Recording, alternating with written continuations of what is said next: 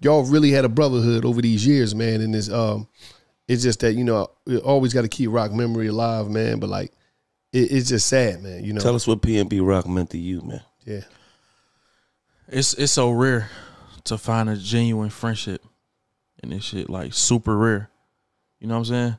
Like me and bro did music, but we never talked about music when we was together type shit, you know? The nigga lived next door to me in LA. Like right next door. Used to throw oranges and lemons in my motherfucking backyard and shit. I used to call him, hey man, turn the music down a little bit because he got the studio at the crib, you know what I'm saying? Nigga came to my baby shower, he came to my people's funeral, came to my engagement party last month. You know what I'm saying? All type of shit. He was there. He was there for me. I was there for him. You know what I'm saying? That was a real friendship, you know?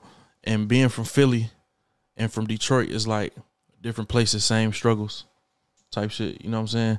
So yeah, that was like a genuine friend. That was like a real friend, you know? Tell us a PNB rock story nobody know. A PNB rock story nobody know. Damn. He probably got so many. Yeah.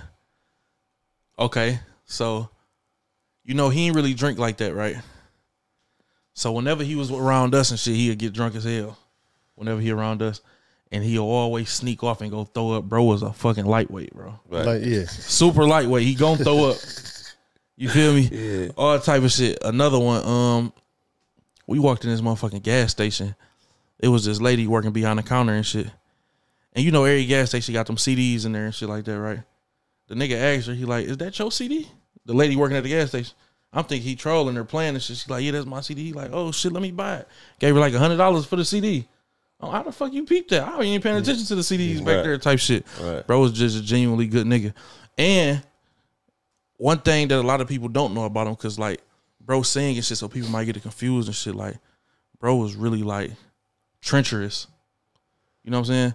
And then coming from a city like yours, you go to other trenches and think, this ain't worse than my trenches. Right. This can't be worse than my trenches. If ain't nothing happen to me there, can't nothing happen to me nowhere. Cause I come from the worst shit. Right. And that was his mindset, kinda. You know what I'm saying? Absolutely. Yeah, man. Long live PNB, man.